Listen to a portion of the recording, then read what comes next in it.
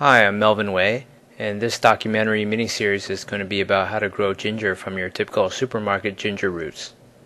If you leave ginger out for a really long time, it starts growing these buds that generate shoots. This looks like one of those typical places where a bud could appear. So I'm going to chop this piece of ginger up and soak the pieces in water and see what develops of that. I just washed a glass Pyrex bowl, and that'll be my incubation container for germination. And here I have the piece of ginger root on a cutting board. So I'm going to cut this ginger into several pieces and try to see how they germinate. As you can see, I've cut up the ginger root into 6 pieces. They're different sizes. And for instance, this piece down here is basically the very bottom of the root you just saw, or the bottom as I was holding it. So I cut a large swath, a cross section of that, to see if it can establish a hormone gradient and start generating shoot apical meristems that grow upwards and root systems that grow downwards.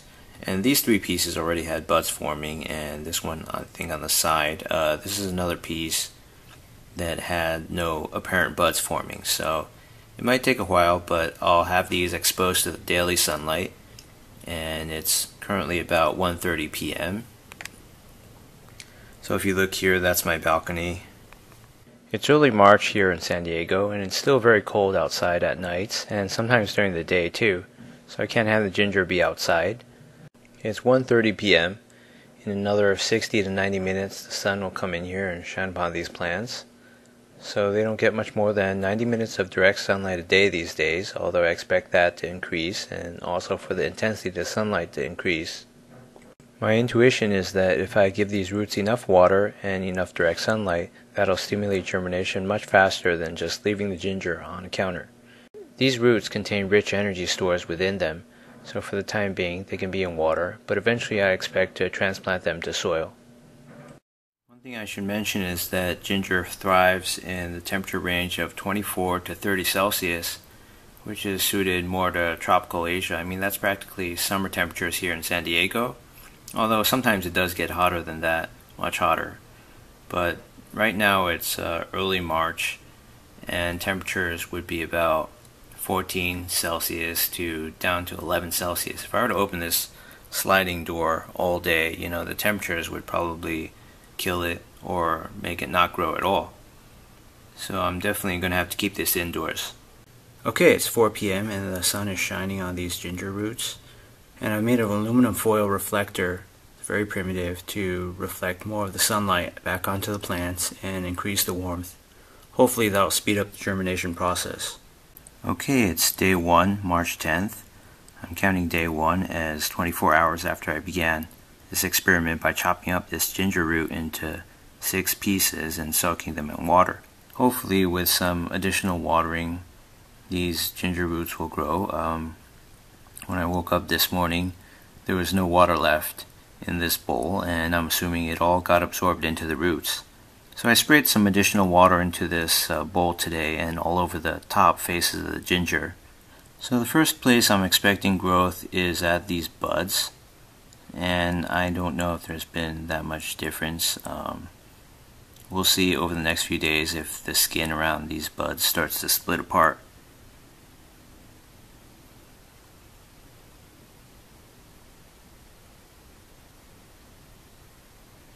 The last place I'm expecting development to happen would be, a large cut cross-section like this, because there are no apparent buds, although there could be one on the side that I'm looking at right now. So we'll see what happens. Okay, it's day 2 of this ginger germination experiment, and I compared this to footage of day 0 when I first started, and what I noticed was that there is bud development going on. So I think what I'm doing is working.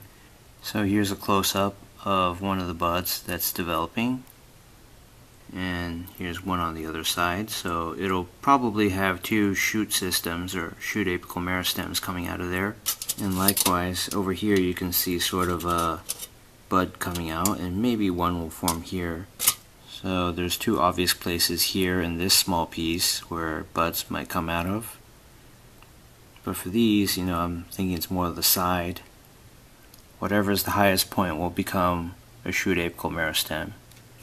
and for that very large piece, that means it would be here. And for this piece, I still can't tell yet, but so I sprayed some distilled water on these to the point where the bottom few millimeters were soaking in water.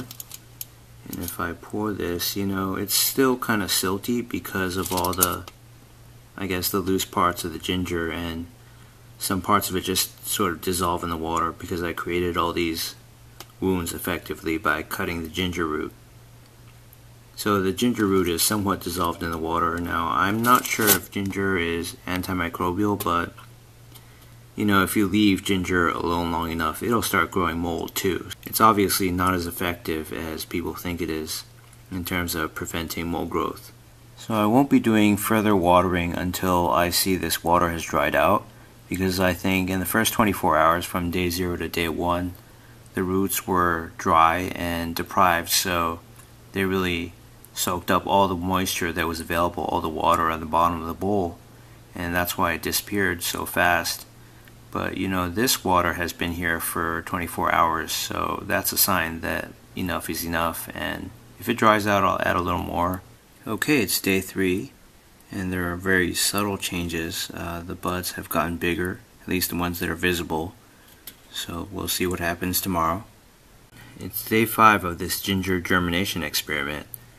So I don't know if you can see, but just a few seconds ago, if you were to compare this to the footage of day 4 or day 3, there's been a little bit more growth in these buds. And elsewhere, I think there's more growth in that bud. For these, it's not too clear yet what's going to happen. You know, maybe there's a bump forming there. So there's not too much water at the bottom. It's still cloudy due to just fragments of the ginger skin and parts of the root mixing in and free floating in the water. There's not all that much water compared to, say, 24 hours ago, so there is definitely an evaporation issue, and also the roots themselves are soaking up quite a bit of moisture, so they should be fully saturated with water since they're constantly soaking in water and have been for 5 days. Although the tops could be a little dry, I think definitely you won't see buds coming out of there. So yeah, I'm not sure or convinced that you can see a bud coming out of a cross section, but definitely anywhere where the skin is intact, you'll see bud development.